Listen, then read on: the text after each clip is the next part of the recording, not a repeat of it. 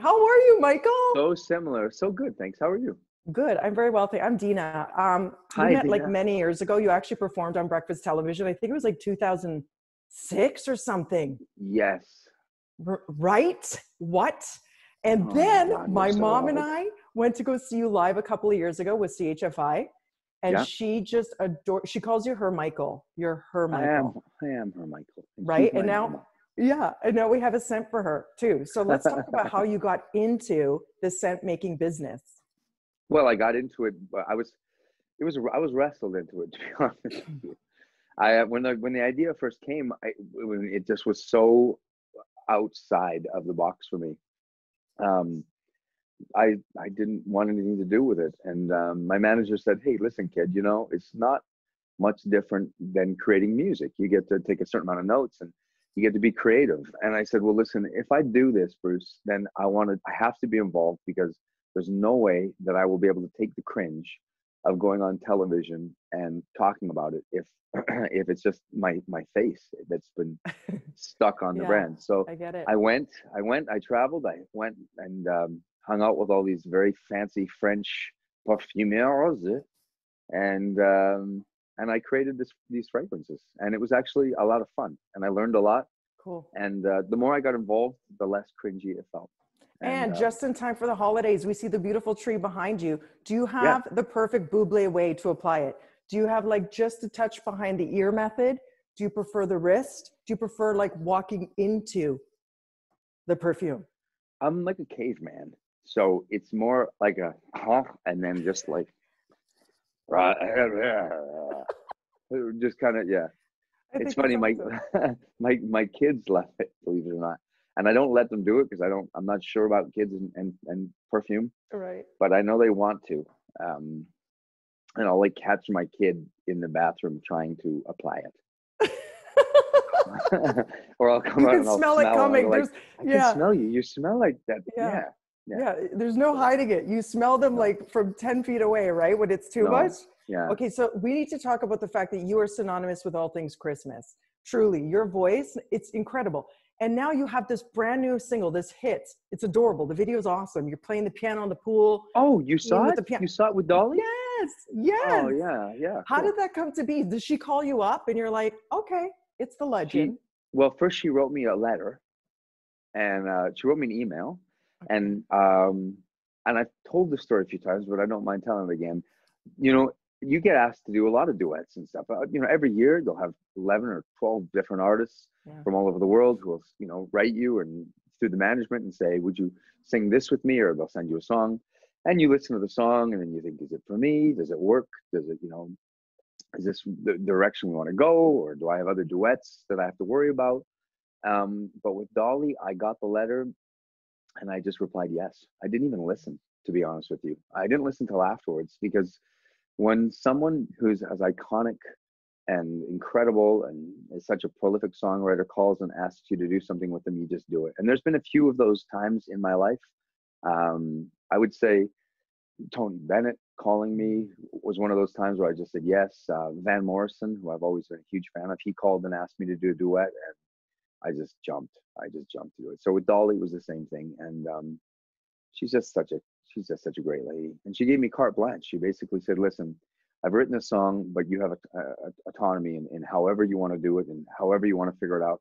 So it was, obviously all done COVID friendly with Zoom, um, but it's turned out so.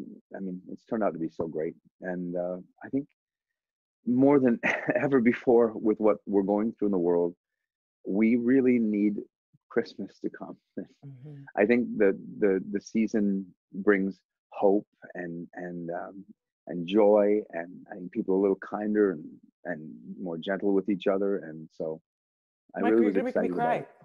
I And was it's the like, truth. It's the you're truth. gonna And make I've me always cry. It's so and I true. and I and I there was a moment where a few years ago, I'd say 5, 6 years ago, I felt like I had been in the middle of whatever it was, 6 Christmas specials, and every Mhm. Christmas it was, okay, Mike, we got to go and do press, and I started to think, well, this isn't why I made the record, and Christmas for me is not about just selling and selling and selling, and so I got a little turned off, and I started to get a little bit burnt out on it. And then I had my kids, and just, living through them and seeing it through their eyes has made me even more into Christmas than I was before. So. Such a blessing. So do you listen to your music over the holidays? Who's your go-to? You mentioned Bennett. It's funny. I heard two guys arguing. Who do you think's better, Sinatra or Bublé? Like, you're being talked about around the world all the time. You are on that level of icon yourself with your voice, with your music. That's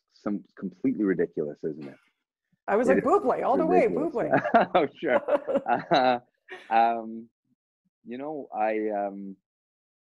I don't know what to say. I just feel really lucky. I mean, it comes from a genuine place. I think that's why it's worked the way it has. Mm-hmm. But in my house, we listen to, they like my version of Jingle Bells, but we listen to a lot of Justin Bieber. Cute. I still don't know what he's saying in one of those songs. I don't get it. He's shorty with you, under the missile, and I still don't understand what shorty with you. Maybe I've got it wrong. I don't know. I guess shorty is like the affectionate term for the girlfriend is shorty with you. Maybe I'm wrong. Don't ask me. You've come to the wrong place. Okay. I always wondered if it was Justin who's not as tall. And maybe he was saying, hey, it's me, shorty with you. I'm shorty with you. I don't know. What about Elvis? Oh, Elvis, of course. That's my mom's jam too. Oh, I love that album. What about a little Iconics album? Oh, I me love too. I love a lot of I love Kelly Clarkson had a record a few years ago that I really, really liked. Jan Arden put out a Christmas record. And what's the song that goes the will be ringing what's it? I don't know, but that sounds beautiful. Oh, it's so good. Dominic the Donkey? Can I request that you do Dominic the Donkey? Do you know the Christmas carol called Dominic the Donkey? Jingity jing, ee-ah, it's Dominic the Donkey. Jingity jing, ee-ah, the Italian Christmas donkey. La la la. I brought you a panettone. Hey, a panettone! See? Now, Christmas cake. This is the Italian Christmas cake. Do you say yay or nay to this? Oh, are you kidding me? That is something that I get and give to all. I mean, I'm Italian. People don't know this. Maybe they don't know. I'm a dual citizen of Canada and Italy. So yeah, that's a big delicious deal. Especially you. When you cut it up thin and you toast it. Ooh. Yes, you can make French toast with it. That exactly. Can I ask you a question? Yeah. Are you in your home right now? Yeah, I am. Why? I love your fireplace. Oh my gosh. Can we talk about how I'm sweating for you right now? In this ugly Christmas sweater. It's like 30 degrees for some reason in Toronto today. What is happening, Michael? Yes, it's 24 degrees. It feels like mid-July. It's cold in Vancouver. Right? Yeah, I'm in Vancouver, and it snowed a little bit last night. What made you stay there, by the way? I know you get a little bit, though. It melts. What made you stay in Canada? Oh. Could have lived anywhere, right? I could have, yeah. This is an interesting question, and a lot of people ask me this question, and I love our country. I don't know what else to say. I just feel like we're so privileged to live in a place like this, and why would I ever go? Like, okay, my taxes are really high, yes, but you know what? It's worth every penny. I would never go. I just love the people here. I love who we are. And whenever any of my American friends ask why, I ask them why they stick a Canadian flag sticker on their luggage. Mm-hmm. So, enough said. And your family is so grounded. I happen to be Instagram pen pals with one Brandy Bublé. I love her. She was on BT a few years ago promoting her children's book. Yep. Oh, so amazing, right? Just like you. I know you have another sister. She's the middle child like I am. And do you keep in touch? Like, what's the holidays going to look like? Do you do the virtual Zoom calls? How have you been keeping in touch with family? Well, I think like every other family, we have, it's funny. We talk every single day, and my mom is devastated because, she loves Christmas and we're all together. And our government just issued some announcements yesterday that say that we can't have anyone who isn't actually living with us in the immediate family. So yeah, the thought of having that big family dinner is obviously not looking good.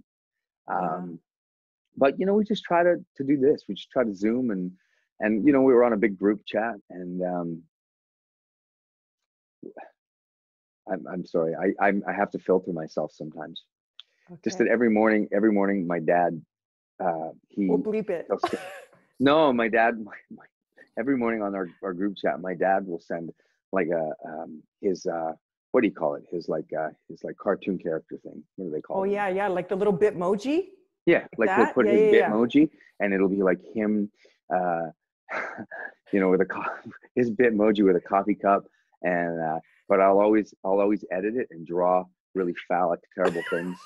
Like candy canes and No, like Toblerone much, bars. yeah, Oh, exactly, okay. much worse. So every day he like goes like, oh, he's doing it again. He's turning my coffee cup into a, yeah. So it's, you know what, uh, without getting too dark, 3 years ago, we spent Christmas at a hospital, Mhm. and we never left that hospital. And so even though we're looking at COVID and we're looking at um, not being able to be together, I would say this Christmas is 8 zillion times better than that Christmas. And I think anytime we ever get down, we just get our perspective from there, and we think about how lucky we are, and we're so grateful. So I keep saying this, but I tell all my friends, it's so important for those people out there. And I know we talk about this, and it seems like a cliche, but there's people that you love, and they're alone, and Mhm. even though they don't tell you, they're hurting, and a lot of people have a lot of obviously serious mental health issues, and it's so important for us to Mhm. take the time to pick up the phone, to call somebody on Zoom,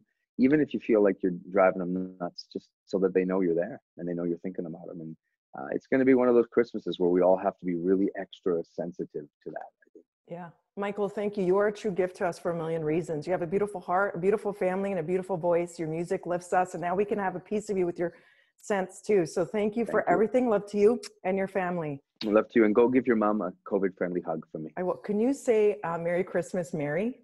Yeah. Hi, Mary. It's Michael Bublé, and I love you way too much. I hope you have a beautiful Merry Christmas. See you Oh, soon. thank you. You Bye. totally made her year. My Thanks, pleasure. Nice Michael. to Love talk to to you. you. You Take too. care.